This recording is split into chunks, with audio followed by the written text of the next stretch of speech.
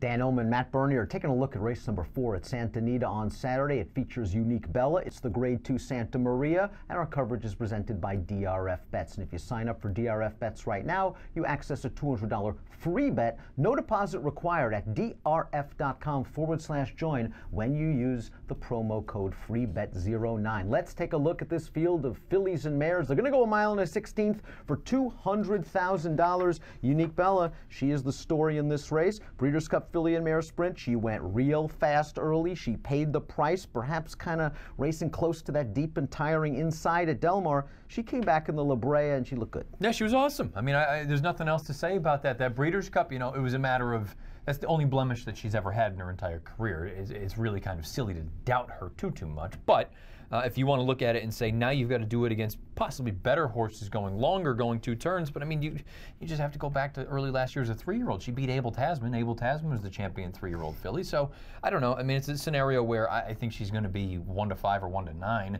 I don't know how much I want to have against her, but I mean, she's the most likely winner. She beat a good one in Paradise Woods in that La Brea. Now, maybe Paradise Woods was playing more of Unique Bella's game, going that 7 furlongs. We saw Paradise Woods acquit herself quite nicely in the Breeders' Cup Distaff. Mike Smith rode Unique Bella like she was the best horse that day. Broke from post 3, couldn't wait to get her in the 5 path and in the clear. And once she swept to the front, she was able to win over a good filly. She's making the lead in here, isn't she? I mean, I think she clears off. I don't know how many other horses have the ability to go with her, even if they wanted to. I guess my only thing that I would bring up, and I'm curious what you think, I mean, she has not gotten faster. Is she going to ever go over the hump? Is she ever going to take that next step? Because if she doesn't, then it's kind of hard for me to just think that every time she shows up that she just slam dunk to win. I think some folks might say that one of the reasons she hasn't gotten faster is she just hasn't been able to put a steady string of races together. I mean, she was the overwhelming favorite for the Kentucky Oaks after dusting Abel Tasman and the Santa Isabel, and then she missed all that time. She only had 1 prep for the Breeders' Cup, and while the LA Woman just looked good on paper, it's a bad field, and maybe she didn't get enough out of that race. The La Brea perhaps tightens her up. Maybe this is the time that Unique Bella can do it, especially if she gets this time form U.S.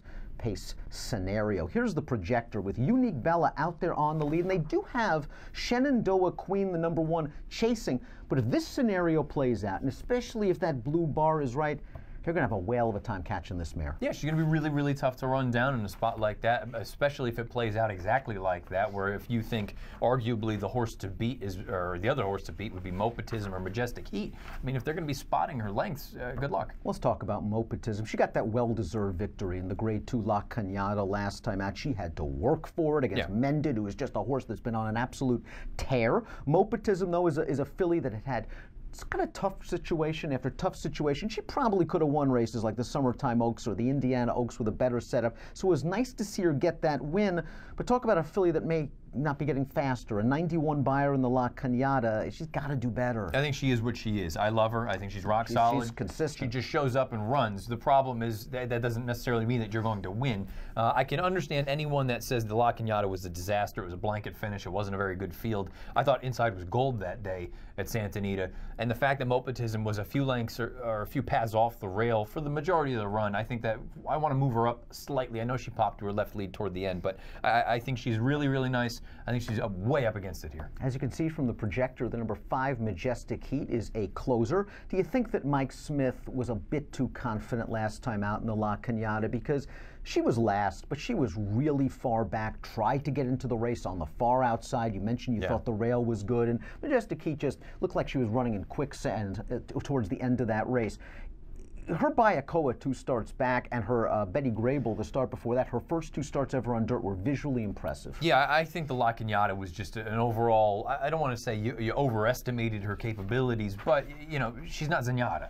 She's nice. I don't think you can take that far back in a race where there was no pace. They were walking out there, and if I'm right, and I think the inside was really good, and she was, you know, a country mile away from the inside, then I don't think that race is nearly as bad as it looks on paper. The key to her is, can she run the Betty Grable from a tactical standpoint going 2 turns? Because you can't spot Unique Bella's 7 lengths. Especially with that pace. If you can get close, and I think Flavian Pratt, I think you've got to use her a little bit. If you can sit a length or 2 off, you know what? Take your shot at her going around the far turn. If you're not good enough, you're not good enough. I'm still waiting for Shenandoah Queen to run back to that Tranquility Lake stake. So maybe it's just as simple as that was a restricted stake.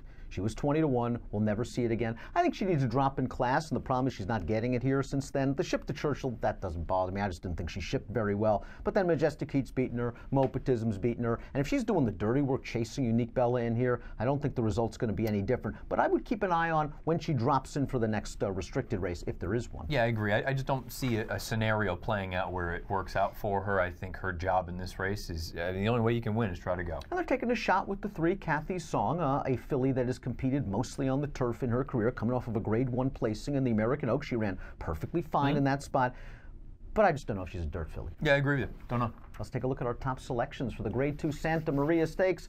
Majestic Heat. Matt, you're hoping someone goes out there and at least pushes Unique Bella a little bit. I loved what I saw in her first 2 dirt starts. I have to be honest, I wouldn't even be opposed to Majestic Heat being the one to keep Unique Bella company. Again, if I can get back to a scenario like that Betty Grable, which, by the way, was last time Flavian Pratt rode her, get her into the race a little bit. Be the one to push Unique Bella. If Unique Bella is just superior to you, fine. I have no problem with that.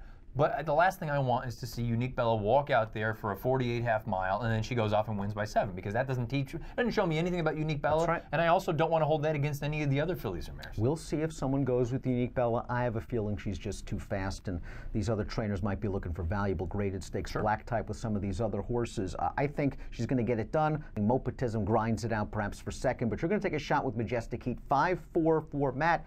I'll go with Unique Bella in the Grade 2 Santa Maria. If you're playing the Santa Maria, if you're playing Santa Anita on Saturday, heck, if you're playing anywhere basically on Saturday, you do it with DRF Bets, because a $200 free bet is yours when you sign up at drf.com/join. When you use the promo code FREEBET09, no deposit required. Approximate post time for the Santa Maria, 1:30 Pacific on Saturday. Best of luck.